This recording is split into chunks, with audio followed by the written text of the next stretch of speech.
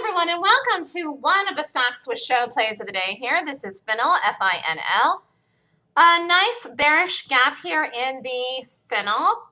It worked, and it didn't look like it was going to work at one point because it was taking forever and ever and ever and ever and ever, and then it went. Sometimes you have to be patient. It's really something that I don't like about trading, but sometimes you have to do it. So here's the 5-minute stock open, rallied, held 27, which was good. This bar looks really, really, really, really good. If you did this, stock was big. Then it rallied up and it wasn't looking so great, and then it fixed itself pretty quickly. That I liked. Here's the resistance, broke, called a trade in this in here, rallied, called a trade in this in here, dropped, and went down to basically 25 bucks or within 14 pennies, and it's trying to get down again. This will make another new low today. I don't know if anyone is still in this and all, but if this breaks 25, this could go. I mean, this stock normally moves about the extension that it has on the day, which is $2, $2.50, $3 on a good solid day, which on a bearish gap day, it should run. The rally was big. This tail looks crappy, but that's what you see here on this 15-minute. See that's what this is over here. And that's just the way of the look. But finally, after it broke 26, it was good to go. And it worked. So nice bearish gap on the Finl, and actually today everything worked. It was one of those days where you could have done everything. Typically I like to focus on one thing in the morning, but really everything worked today. And this was nice, and it's still working here. And it's following through into the next major reversal time, which is 3 o'clock. I don't see any reason why this won't break 25 now. And so if you're still in some of this, hold it down to the break at 25 into 3 o'clock if you can. Strange that this will be going this late on a Friday, but the selling is in now. This has set itself for the day. It will close looking similar to this or larger on the day. It will close with a topping tail and it close with a red body.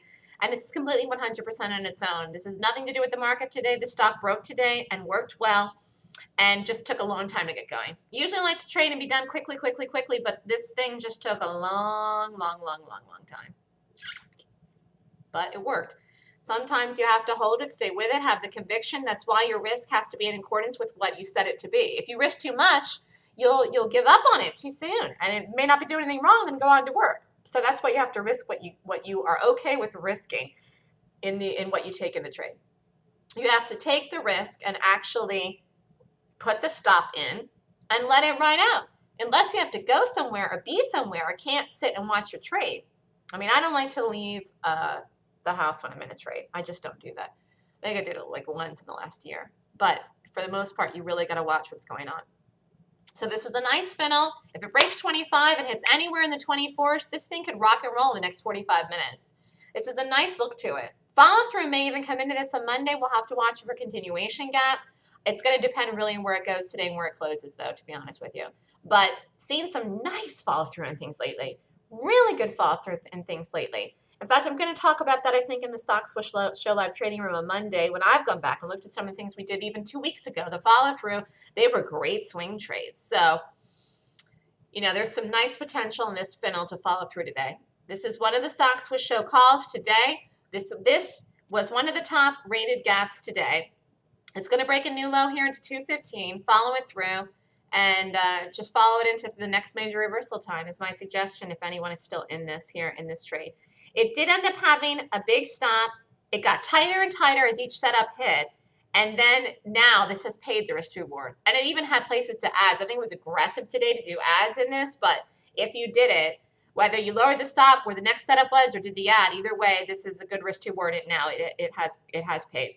This is Melissa with the StockSwoosh.com. If you're interested, the next Golden Gap class is this weekend to train for the fall earnings season. Saturday and Sunday, the 27th and 28th. Deadline's today at 5 o'clock, though, if you want to sign up.